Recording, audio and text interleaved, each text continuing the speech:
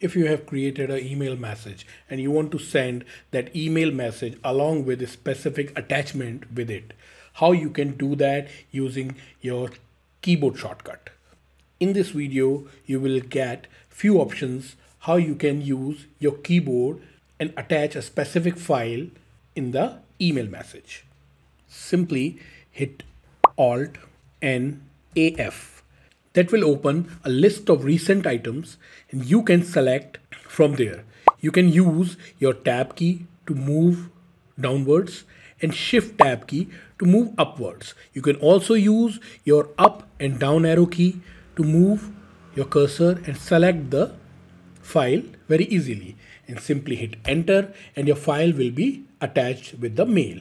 Now there is another thing. So again click on Alt N AF. Now if you can see, there is few other options: browse web location and browse this PC. You can simply hit tab or press B.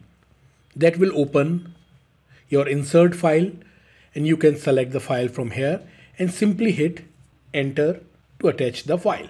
There is another keyboard method. You can simply hit Alt once again, click H and hit AF.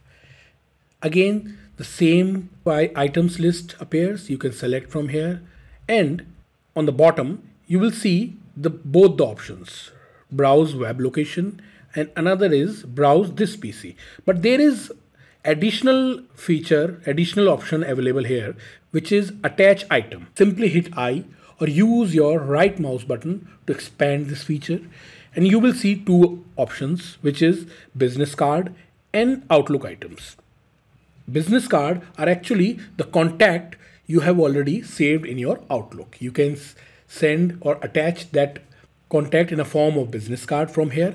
Next option is Outlook items. You can simply press I or hit tab or hit enter. Now you will see insert item. This is very interesting. You will see all the emails address available here. You can use your arrow keys to select and deselect and move up and down.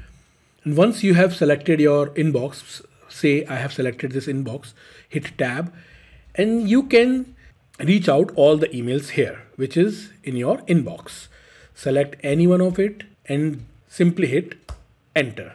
That email will be attached with this email as an attachment. You can see here.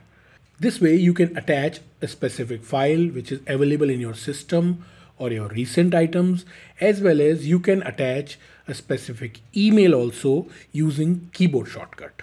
I hope you found this video useful.